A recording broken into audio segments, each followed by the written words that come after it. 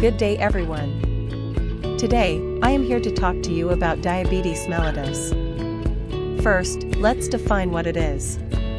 Diabetes mellitus is a metabolic disorder which is characterized by high blood glucose levels caused by the body's inability to produce or respond properly to insulin. It is a serious disease that can cause many health complications such as heart disease, kidney failure, and even blindness. Now that we know what diabetes mellitus is, let's talk about the different types of diabetes. There are three main types: type 1 diabetes or juvenile diabetes, type 2 diabetes or non-insulin dependent diabetes, and gestational diabetes or pregnancy-induced diabetes, as well as prediabetes. Next, let's discuss the signs of high blood glucose levels, which are increased fatigue, urination, dry mouth, and blurred vision. High blood glucose levels can lead to many complications such as heart disease, kidney disease, and stroke. So how do we manage diabetes mellitus?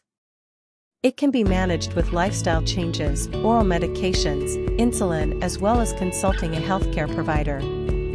Monitoring and testing should be done regularly in order to watch for A1C levels, eye exams, lipid level tests, foot testing, and more.